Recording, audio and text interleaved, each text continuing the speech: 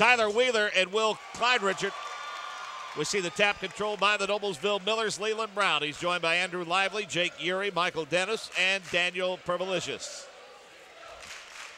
Noblesville in the home white.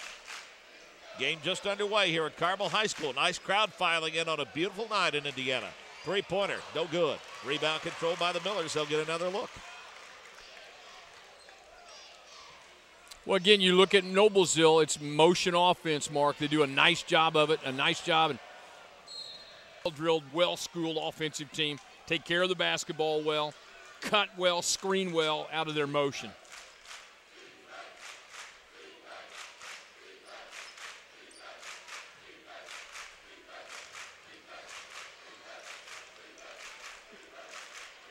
And really, Mark, I don't think you expect to see a great amount of scoring in a game like this because these are both teams that handle the ball well. They defend well. Good, strong move to the bucket and the finish. Well, you're going to see Gary Harris do that a lot. I mean, they're going to take advantage of his ability to play inside out. He's one of the more dynamic players in the state as a sophomore. We know that John Beeline in attendance tonight from Michigan. They've already offered him. They love the kid, and you can see one of the reasons why. Noblesville with the basketball. Nothing doing on their last trip. Quick look down low, open underneath for the easy deuce.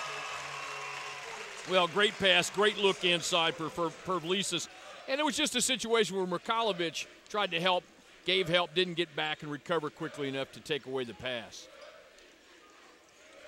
They'll swing it. Gary Harris in the paint. And a foul on Noblesville.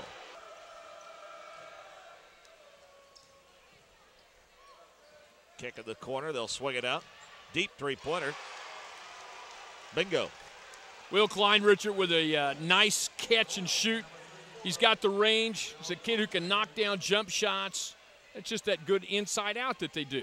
5-0 Hamilton Southeastern after the Kleinrichard three-pointer. Drive to the bucket. Ball shoveled out of bounds off the leg of the Royals. Ill-prepared and not schooled on how to play. Quickly, a good look at him there at the free throw line for a couple.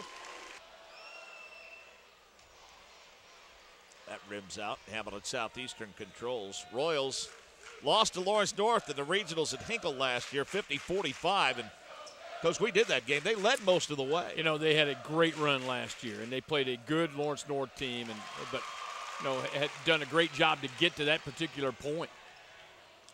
Noblesville trying to avenge a loss last year to Hamilton Southeastern in the sectional. That'll help the cause a little bit. Leland Brown with a trifecta. Yeah, just good recognition on the part of Noblesville, but mistake defensively on the part of Hamilton Southeastern. No rotation out to cover Brown. Nobody getting a hand in his face for an uncontested three. Boy, things are heating up a little bit. Well, they really are. I think we got past the early game jitters with Will Kleinrichard knocking down his second consecutive three. Again, off the catch, in rhythm, good stroke. Big basket to counter the three by Brown. We were at I know tonight started with an air ball on Noblesville's end, but, we were at Beach Grove Tuesday night, and don't get me wrong, great basketball teams there, right. But this travel there. You look at the numbers of bodies. I think you also look at the pace and literally the execution of the game to this point.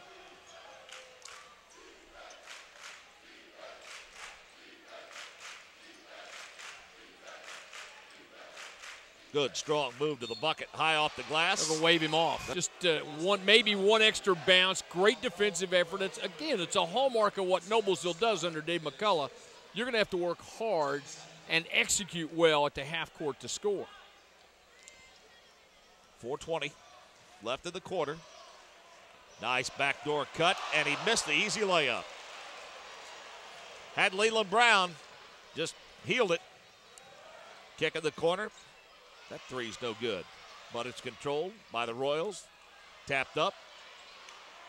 Hamilton Southeastern beating and banging on the glass. Give that one to Tyler Wheeler. Well, Mikhailovich kept it alive. Great job on the part of Starr to keep it alive. And right there, Wheeler, pretty opportunistic. Nobody around to get a body on him. Baseline left, 16-footer, no. Rebound controlled by the Royals. A little quicker than what you want. One of the things that Southeastern's done right now is they're trying to switch every screen. They've made a couple of mistakes, been caught at it, but they've tried to switch as many of those screens as they can. Dave McCullough looking for career win number 410 tonight. Brian Satterfield looking for his 135th career win. I have to give love to Coach Satterfield because he is a Plainfield boy. Know his parents real well. Have known him for a long time. Oh, nice. My. Fade away, kiss off the glass. Tyler Wheeler has 4 early. Got him by a deuce, 57-55. Hamilton Southeastern, a sectional champion a year ago. Beating Carmel 60-46. Also beat Noblesville 56-47 in this very same sectional. Now you see the classic checkers and chess match after timeout. Hamilton Southeastern comes out 2-3 zone after the timeout. Make Noblesville have to adjust. It's a little straight 2-3, trying to just do the normal lanes that you play it in. Good look down low. Open on the baseline for the easy deuce was Jake Geary. Great recognition by Leland Brown. Little short corner. You overload his side. You try to attack from behind, and wide open Geary on the baseline. Big basket. Really important basket for him. Dump down low. Bobbled. He traveled. Gregory just a tremendous lift off the bench. Mark, he is a good football player. I know interest in IU and others, and he is a solid athlete. The Royals back man-to-man now after the one try at the zone on the inbound play. Boy, speaking of Carmel and the IU connection, how about the shockwaves that went through the state when Moriarty announced he was going back to Bloomington? Very big. Shot missed down low by Leland Brown. That's the second layup he's missed in the last couple of trips down the floor. Oh, nice look inside and the finish. Randy Gregory. Cameron Olson, great pass on the base, on the drive, the kick out, and he recognizes Gregory going to the hoop for an easy basket. Noblesville needs a bucket here. Trail by 6. Minute 25 to play in the first quarter. Game number 1 of our doubleheader tonight. That you can necessarily approximate that well in practice. Takes a little bit of time to adjust. Jacoby Bledsoe into the ball game for Hamilton Southeastern. Nice strong drive. Too high off the glass, knocked out of bounds, saved back in bounds. And they say the Millers stepped on the out of bounds line. It'll go back to Hamilton Southeastern. Jake Brown has come in to take his spot. Pervalicious into the ball game. Zach Gentry among the substitutions for Noblesville. Now Noblesville now going zone on the inbound. Little 1-2-2, little 3-2 odd numbered front zone. Under a minute to play in the quarter.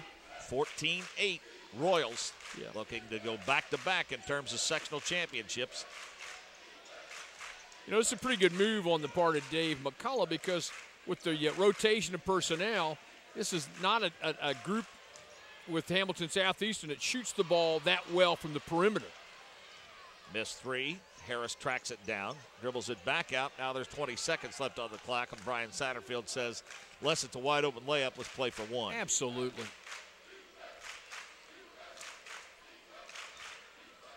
Around the 7-second mark, I would imagine he'll start the offense. We're just now to 10. Well, what you'll see is they'll try to set a high screen out front for him and try to get him going somewhere. He'll cross over, float it up from 6, and rolls around and in. How about it?